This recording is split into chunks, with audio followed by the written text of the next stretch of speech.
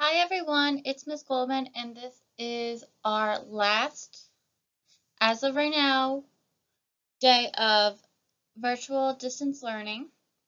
We are doing Module 5, Lesson 10, right? We've been out of school doing virtual teaching for learning for 10 days, and we're on Lesson 10. So again, if you cannot see all the pictures, make sure you are looking at the PDF one that is attached to this whole lesson, and you are answering these questions in the Google Doc. I know trying to draw some of these things are a little tricky in Google Docs, but I know you can do it.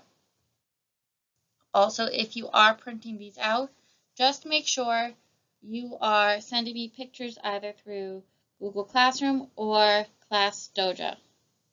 And let's begin. And remember to pause at any time if I'm going too fast.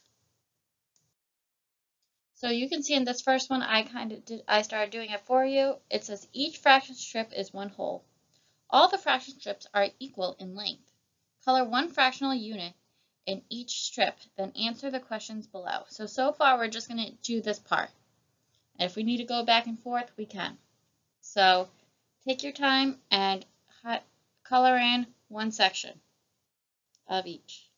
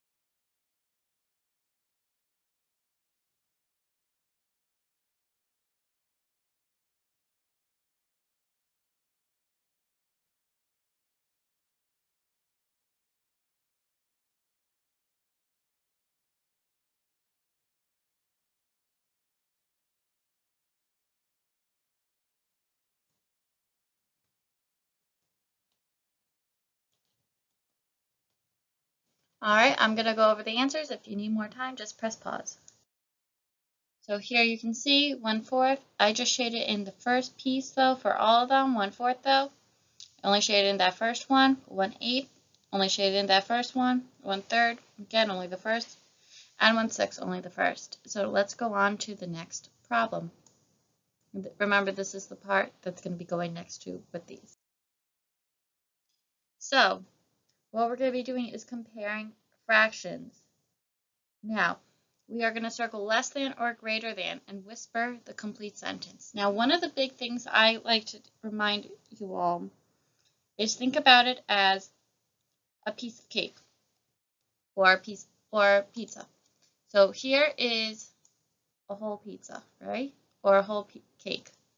Would you rather have, for this one, 1/2 of the cake or, now remember these aren't perfect, 1/4. So if you see 1/2 here is greater than 1/4. It's smaller, right? So that's what you're going to do for all of these problems. So think about it. The smaller number is actually bigger than the bigger number. So take your time to work on these. If you need to use the pictures from above, that is fine. Or, sorry, from the earlier page.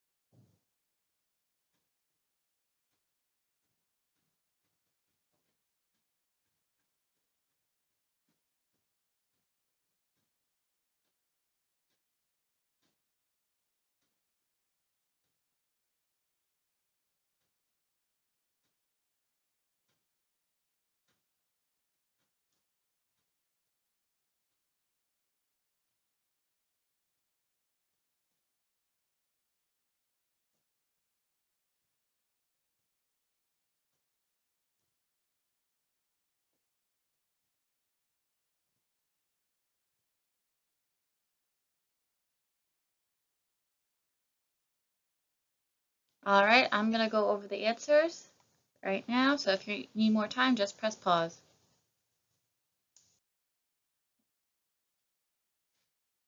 So again, remember we said that the bigger number is actually smaller than the smaller number. So 1/6 is less than 1/2. 1/3 is less than 1/2. 1/3 is greater than 1/6. 1/8 is less than 1/6. 1/8 is less than 1/4. 1/2 is greater than 1/8. And 9/8 is less than 2/2. I know that one. They kind of tried to trick you by writing it out and using a numerator that is actually bigger than the denominator. But remember, all you have to do is focus on that denominator for these problems. Remember, the denominator is our bottom number, which is our whole. All right, let's move on. So for this one, it says Lily needs 1/3 cup of oil and 1/4 cup of water to make muffins. Will Lily use more oil or more water? And you're going to explain your answer. Remember, you have 1/3 and 1/4. So to help you out, you can look at it this way. So here's one rectangle.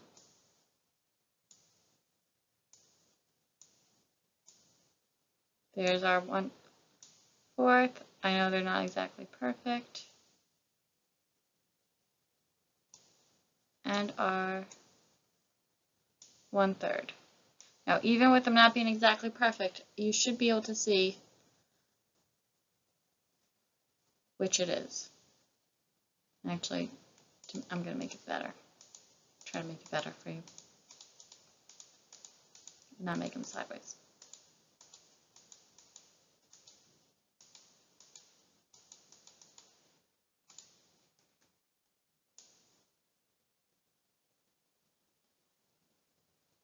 As you'll see when I'm making these, I'm trying to make these rectangles the same size.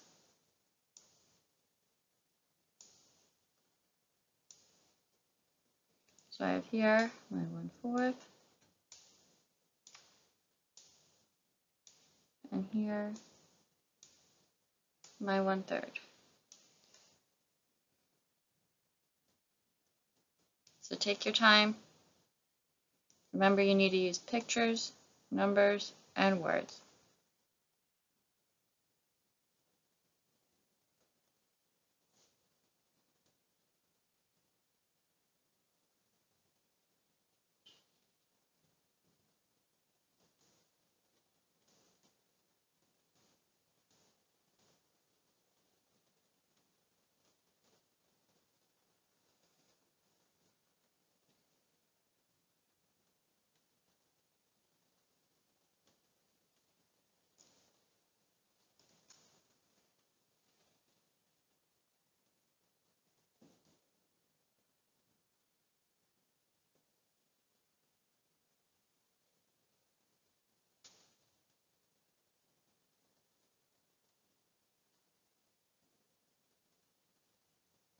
Remember, for the words too, you want to use complete sentences. All right, we're going to go over the answers. And you can see I have my picture that has the numbers in it with words, and I wrote, Lily will use more oil than water because 1/3 is bigger than 1/4. I'm not sure why when I was typing this, the 1/4 came out a little different than 1/3. But you can see I have my rectangles there, and I compared 1/3 and 1/4. All right, let's keep going. Right, so these again, we're going to be comparing greater than or less than. This time, though, we're just adding in the greater than or less than or equal to symbol. So as you can see, I did this first one. I said 1/3 is greater than 1/5. And you want to remember, with these arrows, just think of it as an alligator wanting more food. So you have this as greater than,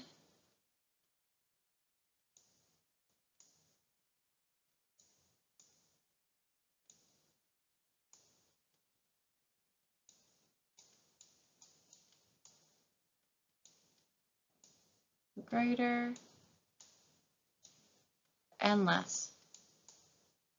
And we also have equal. So if it's the same, you're going to write equal. But remember, whichever is the bigger number, we want to make sure this looks like it's about to eat it. Think of it as a crocodile. Here's its teeth and its eye. Go nom nom nom nom nom. It's hungry.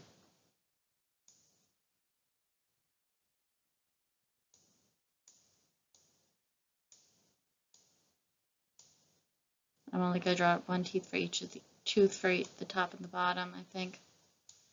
And this one might get more. So if I do more for this one, I should do more. Make them equalish. And remember, equal is the same. So take your time. All you have to do is draw in this little arrow. Remember, the smaller denominator is the bigger number. So take your time.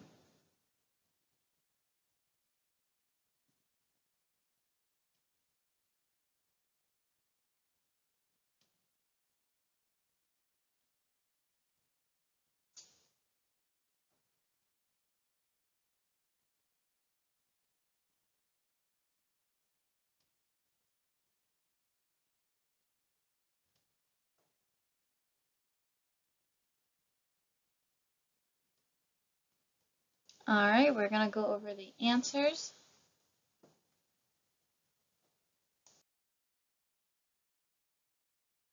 All right, so we're going to go over the answers. So for B, 1/7 is less than 1/4. C is 1/6 is equal to 1/6. D, 1/10 is less than 1/12.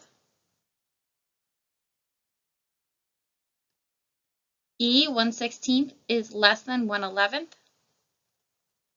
F, 1 whole is equal to 1 whole. Now think of it this way. If I have a whole pizza and I eat it all, oh boy, it better be a cheese and olive pizza for me. Ooh, my scribbles got a little crazy, but that's okay. And I have a whole cake and I cut it into 2 halves and I eat this half and this half. Oh boy, I'm having so much fun eating all this food all on my own. I'm really going to have a tummy ache. And hopefully for me it's chocolate. But remember, I can't eat chocolate, so it really shouldn't be chocolate. Someone else is going to have to eat that. So, it's equal, right? Both are filled. Now this extension you did not have to do, but if you did it, good for you. And really what it does is go from problem to problem. So we have 1/8 is equal to 1/8. 1/8 is less than 1/6. 1/6 is less than 1/3. 1/3 is less than 2 halves. And 2 halves are equal to 1 whole because we know we just did that right up there. So good for you if you got this and you tried it. All right, if you need to check your answers, that's all right, or fix them. I'm going to move on. Press pause if you need it. This is our last problem. So it says, your friend Eric says 1/6 is greater than 1/5 because 6 is greater than 5. Is Eric correct? Use words. Remember, use words and pictures to explain what happens to the size of a unit fraction when the number of parts gets larger. So take your time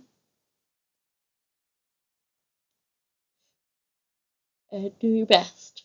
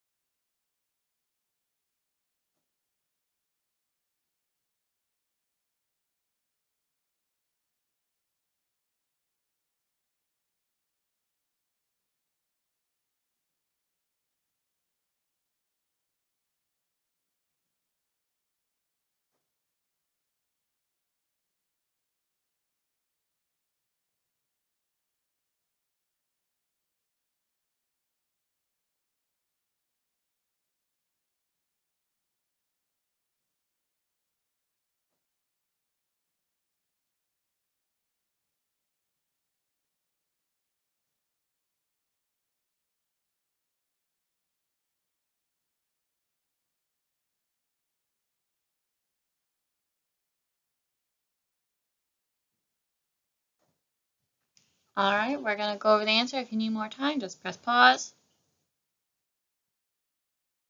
All right, so I said no. Eric is wrong because in fractions, the smaller denominator is bigger. And then I showed my picture of 1/6 and comparing it to 1/5. And as you can see, my 1/5 are bigger. So I hope you were able to get something out of this lesson. We will see later on today probably what is going to be happening with next week. Hopefully I see you in person. If not, I'll see you here again. Maybe you'll come for the live lesson if you missed it today, if we are doing it virtually, or you decide you miss me so much and even though you were there at the live lesson, you still want to hear my voice. So, bye, stay smart, and go for the gold.